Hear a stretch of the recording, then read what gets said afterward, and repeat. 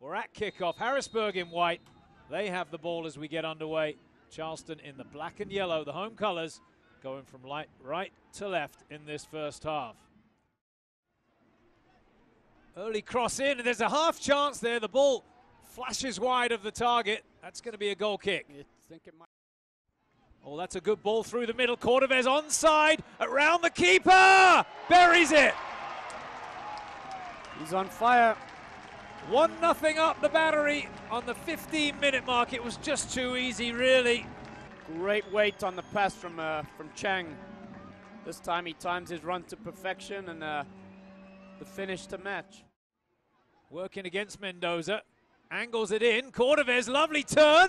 Can he get the ball out of his feet? He can't, and it'll be away by Louisville. Austin, very intricate here. It's a little back heel. Higashi back to Guerra. Can he finish? He can! What a goal! Charleston have scored a second. Stephen Armstrong applauding to my right. That was a lovely passage of play, and the Battery rewarded with a second goal. Well, we see the final pass there, Stephen, but that was some intricate passing all the way up into the in the build-up there. Yeah, just Charleston looked fantastic there, but it's just not enough pressure on the ball from the away team. Way too easy to tap it around on the outside of the 18-yard box. Chang in space in the box, gets the shot away, and it's wide of the target. Oh, he misses the pass, and now Cordoves can stretch him. He's waiting, he has a look up, he's got Guerra alongside him.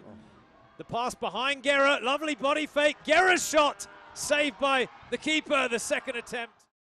Cordoves turns with possession, far past the first player. Little 1-2, it's Cordoves! What a goal!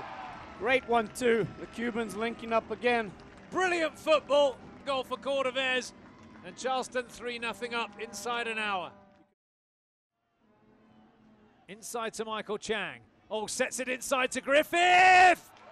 Finished by Quentin Griffith, perfect. He's going to get booked for the celebration, but he gets his goal, and the Battery get a fourth. Is that 3 assists for Chang as well, Andrew? First goal of the year for Quentin Griffith. What a finish. Yep. Not much the goalie could do on that one. And there is the final whistle, so the Battery finish the regular season at home with a win. They've got Charlotte next week. They pick up the 3 points tonight.